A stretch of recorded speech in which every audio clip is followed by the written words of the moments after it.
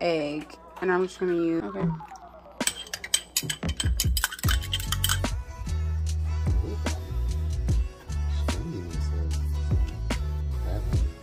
Get fresh parsley. It needs to be chopped up really fine.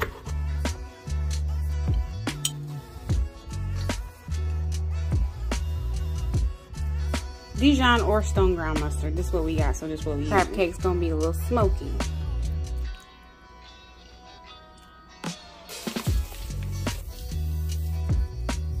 Exactly. It smells like crab cake.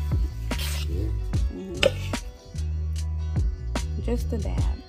Just like crab meat. These in the refrigerator for about 30 minutes.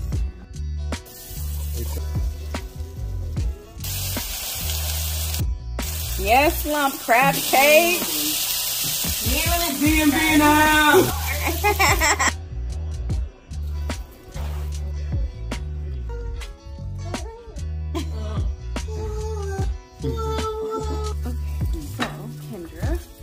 That is a lion's mane, Maryland style crab cake. This crab won't pull apart.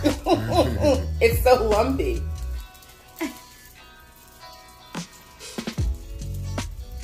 Oh my God. Wait a minute. Wait a minute. Hold on. Oh my gosh.